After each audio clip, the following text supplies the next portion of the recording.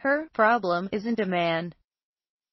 Singing sensation Ariana Grande penned an elaborate and empowering new essay about male and female double standards, which she shared via Twitter on Sunday, June 7.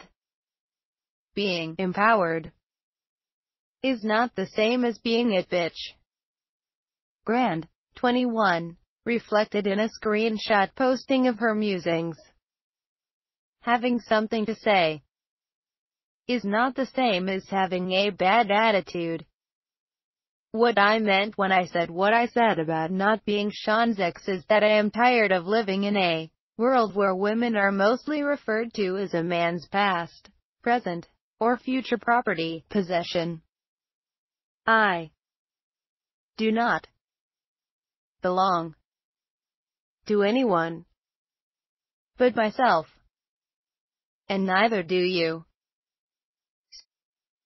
After 8 months of dating, the One Last Time songstress split from the Dark Paradise rapper this past April. They both deeply care for each other and remain close friends, their reps exclusively told us in a joint statement.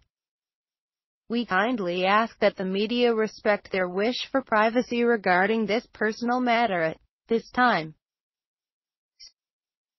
Following her split, Grande has been focused on her career.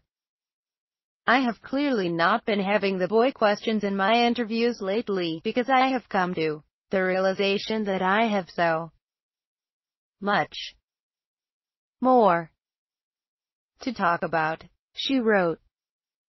I'm currently making the best music I've ever made in my life, having the best time of my life on tour with some of the greatest people I've ever known, working my ass off every single day.